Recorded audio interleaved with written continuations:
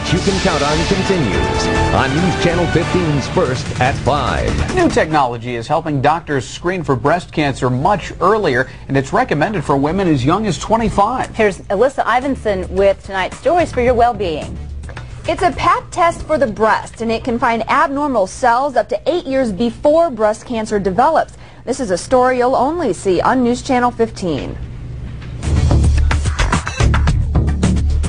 Like two flowers, and it's a device that could help in the fight against breast cancer. Non-invasive, no penetrating needles, just warmth, pressure, and a small amount of suction. This is the Halo Breast Pap.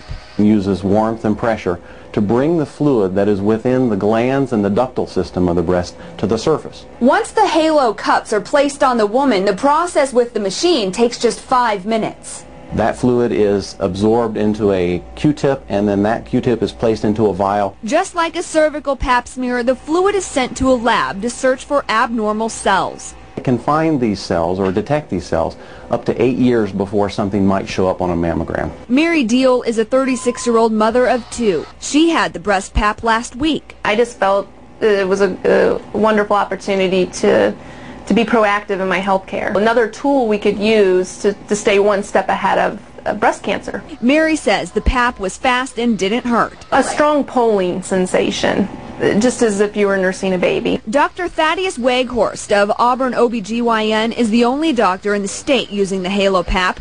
It's recommended for women ages 25 to 55. Only 1 to 2% of women screened will have atypical cells. It may be a needle in a haystack, but it's a very important needle. Having abnormal cells doesn't mean the woman has or will have breast cancer, but if we can identify those people who need to be at a higher watch, we're going to catch things early and prevent that woman from developing a cancer.